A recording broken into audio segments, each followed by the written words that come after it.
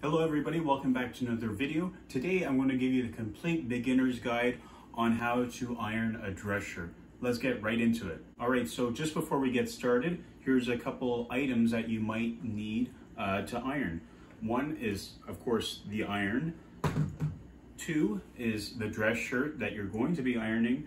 And then three, this is optional. You can use an ironing board like this, or you can use any hard surface like a table. Before I iron any item of clothing, I always check the tag just to double check. What you want to see here, what you're looking for, is an ironing symbol.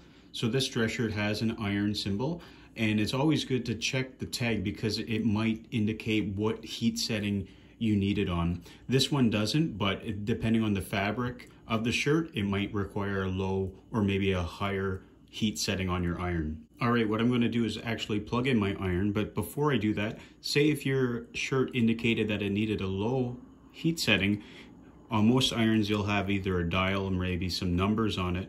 If it was low, you could put it down to 3, 2, or 1. Higher heat setting, you can go up a little bit. You'll also see here that there's different steam functions. The hotter the iron is, the more steam it'll actually produce. With my shirt, it didn't indicate if it was low or high, so I might just put it somewhere in the middle, maybe about 4. So you waited about a minute or two. We can now start the ironing process.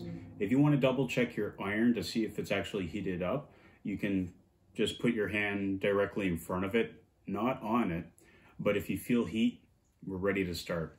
Now, just before we start, I want to indicate one area where I would not iron at all. And this area is actually the collar. I wouldn't iron this area because, one, it doesn't really wrinkle at all. If you were to feel around the dress shirt, once you get to the collar, it's actually a stiffer material and it wants to stay like that. So if you were to iron over it, there's a good chance that, you know, there might be some creases in it, and that could actually stand out when you're wearing it.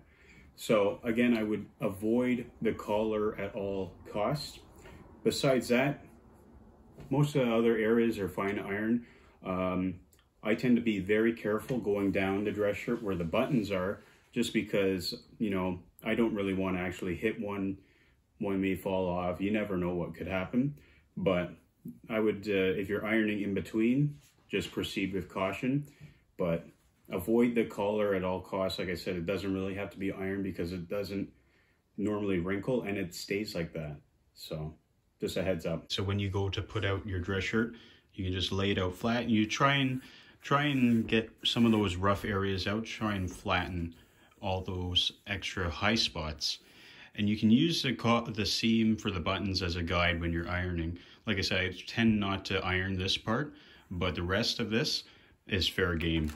So what I want to do is take my iron and I just want to make some small passes. I don't really want to leave this on a specific area for too long, just because it may actually leave like burn marks if you get to that point, if it's on for that long. But again, just up and down, you're just going nice and slow. Like I said, you can use that seam as a little reference point. I'm not going too far, but just there from a couple passes, you can see that the wrinkles are starting to get out. Once you find that, hey, I've gotten most of them out, you can flip to the other side where the buttons would be. Again, use the same reference point, do that. And then you can actually flip to the back side and sort of do the back. Here's just an example. Say if I was going to iron the back side, this is how I would lay it out.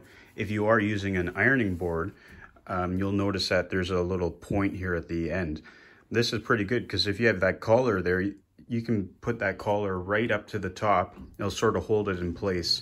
So then you can take your iron, go all the way down the backside here, and you won't have to worry about, you know, stuff moving around. It shouldn't, but there's a reference as to how you would do the back. Finally, if you were going to do the sleeves, there's two options that you can do here. One, and this is how I have it right here, I put my sleeve out and I sort of stretched it to try and avoid getting the fabric from the front caught underneath. Because if I was to iron this, if I have it out flat, it should be okay.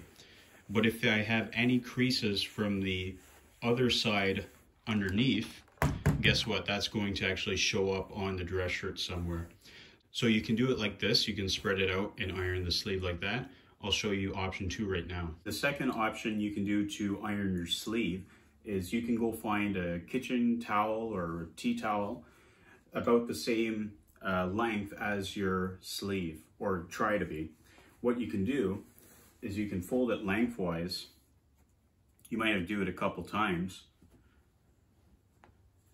But what you're going to do is, now you have something like that, you're going to feed that up your sleeve, and it gives it a little bit more space. Like I said last step, you might get those marks from the opposite side, and when you iron, it might show up. With the towel now, it's giving you a little bit of a barrier. So if the towel's flat, there's less a chance that those marks are going to actually show up. So I folded my towel here and I fed it down my sleeve like this. Now you can directly iron right on here.